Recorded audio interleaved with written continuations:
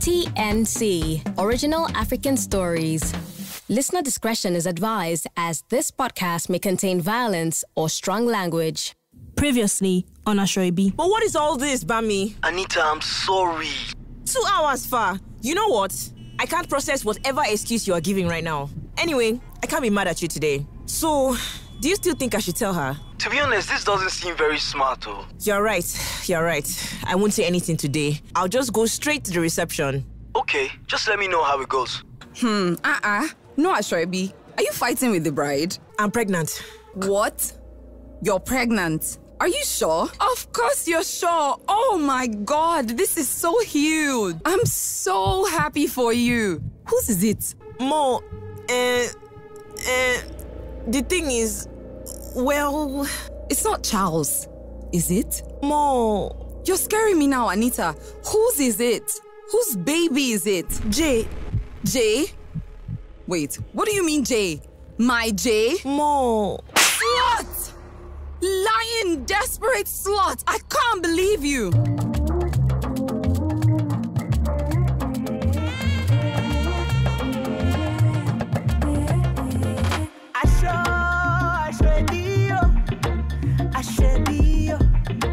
Aso Ebí.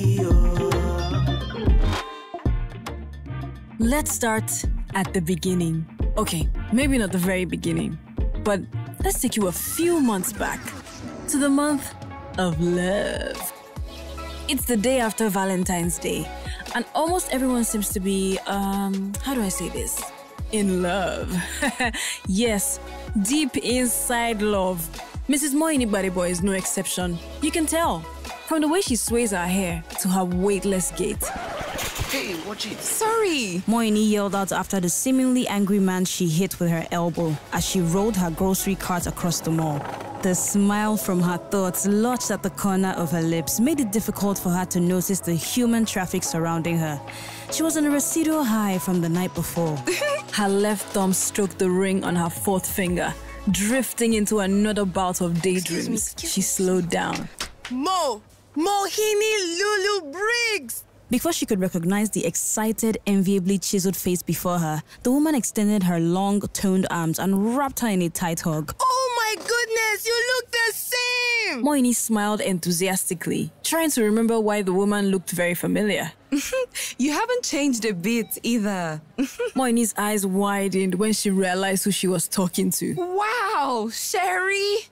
I take that back. You look different. So amazing, Lord. She could not stop the surprise from flowing out with her screams. Sherry Mogaji, QC's biggest. I mean, you know how it goes. Oh my God, it's a lie! And all the other phrases and exclamations women screech at each other and use to make a scene when they see that old friend. They laughed continuously as they pulled away from the disapproving looks of every other passerby. Moini had her eyes fixed on Sherry as she rolled her shopping cart in front of her. She could not believe that the fit woman next to her was the big Sherry that she shared a room with in secondary school. Even I can't believe it. I'm going to that fabric store over there. Come, let's go. What are you up to these days? You know now, hustling here and there. You know how it is. We have so much to catch up on, babe. I'm telling you. Moini's smile began to disappear as she ran her manicured thumb over one of the fabrics in the pile adjacent to them. Memories of the time when Sherry tried hard to prove that she was better than her started to creep back in. She wondered why Sherry was being evasive, though. You, last I heard, you were not in the country, yes? Ah, yes. I graduated from Imperial Chemical Engineering. She called for one of the attendants with her eyes. Really? I studied chemical engineering too at Texas A&M. I'm with Shell now anyway. That's why I'm even here. I'm taking a couple of people to a business lunch. Moini continued to smile until her cheeks felt bruised. It felt like a huge cloud had rested over her and released buckets of rain on her mood. She could see Sherry's lips move and make words, but all she could hear in her mind was Shell. Leave it to Sherry Mogaji to throw the one thing that she had craved in her face. So where do you work? She faintly heard Sherry ask. I... As she was about to reply, she noticed Sherry staring at her finger. Oh Oh my God, babe, are you married? Sherry exclaimed after pulling her away from the shop attendant beside them. Moyini forced a smile and nodded in confirmation. Sherry looked at her finger again and then back at her. That was when Moyini saw the pity and gloat in her eyes. She started to say something, but Sherry interrupted her. I'm so sorry, babe. I have to be on my way now. She leaned in for a hug. We should do lunch sometime. She rushed out of the store with Moyini's eyes staring at her back until it was lost in the crowd outside. How dare she? The buzz from her phone made her realize that she had been staring into the nothingness for a while. She blinked a few times to moisten her dry eyes before picking up her phone. So sorry again that I had to work today, Sugar. How's grocery shopping going? Buy something I can eat off you, okay? I love you. She continued to stare at her phone screen as she absent-mindedly walked out of the store and joined the crowd. How could she let one night of Valentine's romance steer her away from her big plan to obtain freedom? Sex. I don't want again, Seth. She clenched her teeth and selected a contact in her phone book. Placing the phone on her left ear and the cart before her, she walked briskly towards the exit door, ignoring the throbbing in her toe from hitting it against the edge of a wall. Hello? How are you? Tell Anita. Oh, of course, I mean Dr. Momo. Tell her that I'm cancelling the 3 o'clock appointment. At about the same time, in another corner of Lagos, Dr. Anita Momo cannot seem to stop yelling. If I talk now, you people will say she has come again. Simple biodata is the only thing I have asked of this receptionist. Is it rocket science to document a patient's name, age, and sex? Do you need to be Napoleon Bonaparte to do that? Anita yelled to nobody in particular. The receptionist, unlucky enough to be the scapegoat of today, had long run to take cover. It was common knowledge that when Dr. Anita got in her moods, the wise thing to do is to hide, else a stray bullet will hit you. And trust me, you might not survive it. Are there any more patients? She asked, her back to the nurses surrounding the white reception booth as she walked towards the white door of the laboratory. Any outstanding appointments? Because I need to leave this hospital. Doctor, there was a 3 p.m. appointment, but the patient, Mrs. Badebo, just called in to cancel. Anita paused and turned to her left to see the person that was bold enough to interrupt her. She smiled as her eyes rested on the dark-skinned owner of the thin voice. It was the new nurse. No surprises there. How will she not cancel? Anyone can smell your incompetence from the other end of the phone. I'm going home. I hope the person on night duty knows what an emergency means. Talk about touchy. Someone's oxygen mask is obviously preventing her from inhaling all the love in the air.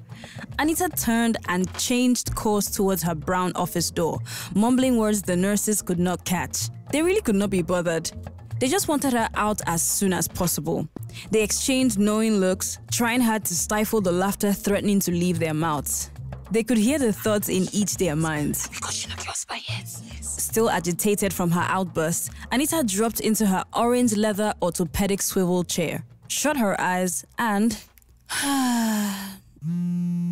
she ignored it. It had to be Bami. Between the night before and now, he had left her more than 40 missed calls. She knew she could not stay mad at him for too long, but she needed to rid him of the foolishness that was beginning to resurface. She could hear his words from the night before. Don't you see we're so great together? Just give us a chance. I love you. Always have. Her subsiding anger began to rise again as she pictured him leaning in to steal a kiss the way he did last night. He was supposed to be the one person that understood her through and through. She could not imagine that he would misinterpret her taking him to dinner on a night that happened to be Valentine's night. She smiled faintly when she remembered how quick her palm reacted to his teenage-like behavior. She was not sorry. If that was what it took to get him in order, she would do it over and over. She pulled her arms out of the white lab coat and protected her beige suit and finally picked the phone off the table. She needed to talk to Moyini anyway. The poor girl had probably developed cold feet. She hit the call button and activated the phone speaker. Hey, babe. She all but fell off her chair when she heard the familiar baritone on the other end of the call. Charles? She whispered, leaning forward with her elbows resting on her cushioned leather table. You rang me, no? Her phone really did have a mind of its own. Did you get my message last night? The sweat, threatening to drench her, and her heart palpitations betrayed the disinterested frown she was trying to cover her face and disguise her voice with. I did. I didn't feel like coming over. I'll see you tonight. So, wear something nice. She opened her mouth to retort, but it stayed open in disbelief. She was already mentally searching her closet for something nice.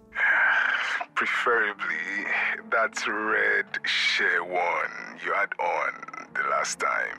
Don't stand me up, oh. She managed to say authoritatively before hanging up. Without thinking, she snatched her bag from the chair behind her and half ran towards the door. That bastard. Babes, are you up? Yeah, B. Sorry I didn't tell you I changed my mind about the thing. About that, why? Last night you said you were so sure you wanted to start a family. What changed? I saw Big Sherry today, oh. That my frenemy in QC. I remember her. The one you always reported to me, Abby. Lol, yup. Imagine, she works with Shell. Shell! She studied chemical engineering as well. I'm so pained, Anita. I made sure to sleep before Jay got back. I may have slapped him if he tried to have sex with me tonight. I can't do this much longer. I wasn't made to be a housewife, I beg. Nah, I have to get that job.